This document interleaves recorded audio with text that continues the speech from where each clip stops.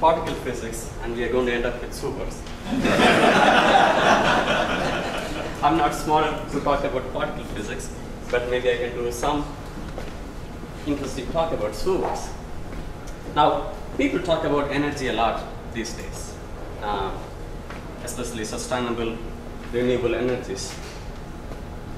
And people look at different sources of energy, right from solar to complicated nuclear to tidal, geothermal, and all forms of energy. But one source that not most people think about is right beneath our foot, sewers. Now, for example, in US alone, we spend about 4% of the total electric output to pump water from the dams to our kitchen tap. Now, after you open your kitchen tap, what happens to all the energy? It literally goes down the drain, right? So now the question is, can we get it back? How to get it back? Now, what is 4% means? For US, if you look at the numbers, it's billions of kilowatt hours. That's, I don't know what that means, but it's a lot of energy, right? Now, so how can we get that energy back? How much can we get it back? That's the question that we try to answer. Now, if you're going to tap the energy from sewers using the flowing water, take the energy that is present in form of kinetic energy and convert it to electricity. That's so obvious. Now, the question is, where do we take it out?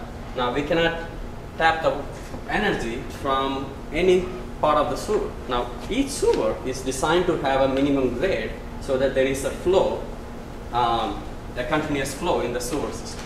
Now, if you take the energy out, the water may not be able to flow, right? So we won't be able to take anywhere we want. And other issue with taking energy from sewer is not a clean environment. It's not a particle physics lab, right? It is a really messy place. And if you put a turbine, a paddle wheel, within 2 hours you will see it's going to get clogged up, right? So you need a person right on top of a sewer to go and clean it up, right? Every 2 hours go and clean up the turbine wheel. That's not going to work, right?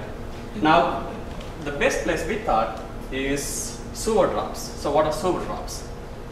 Now, these are sewer drops. Now, sewer drop is a place where sewer drops from higher elevation to a lower elevation.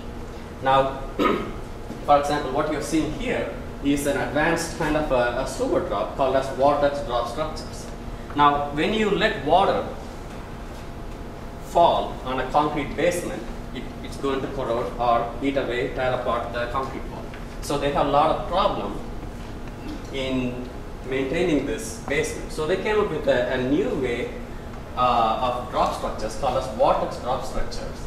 Now, these drop structures are designed not only to protect this concrete basement, but also keep the bad smell in the sewage from coming out. Now, here is the problem. So you have so much energy, and the energy is, the potential is so much that it's tearing apart the concrete basement. Now, why can't we take it out and do something useful, right? Now, that's what we try to do. Now, how big are these drop structures? Now, they range from few inches to about 10-foot diameter. Now, think about a 10-foot diameter pipe carrying millions of gallons of water a day, right? That's like an urban waterfall. Now, for example, in the city of New York, they have a 10-foot diameter drop structure, and the height could be about 300-foot tall. So, millions of gallons of water falling down 300-foot drop. That is like a mini waterfall. Now here in this picture here, you can see this is a huge drop structure, and these are people installing that structure.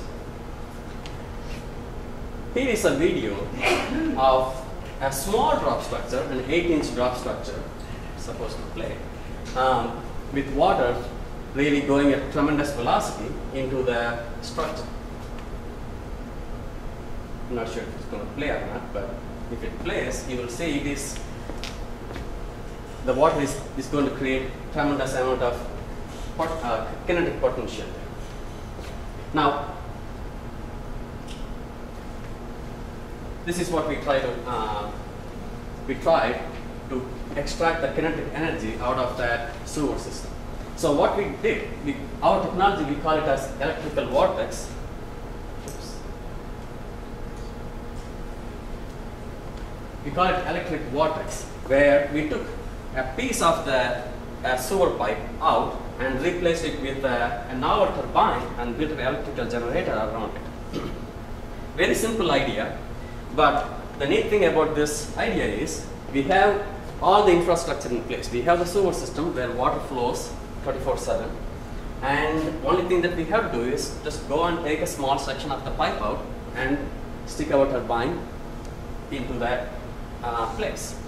Now the design is such that it is a self-cleaning design, so nothing will clog the turbine. Now,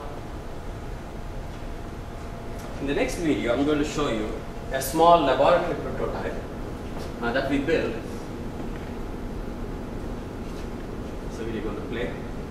I'm not sure it's going to play, but it's a small prototype that's working in our lab, where we have about 10 liters per second of water going through that drop structure, and we have the generator right there, and it produces enough energy to light up a small bulb.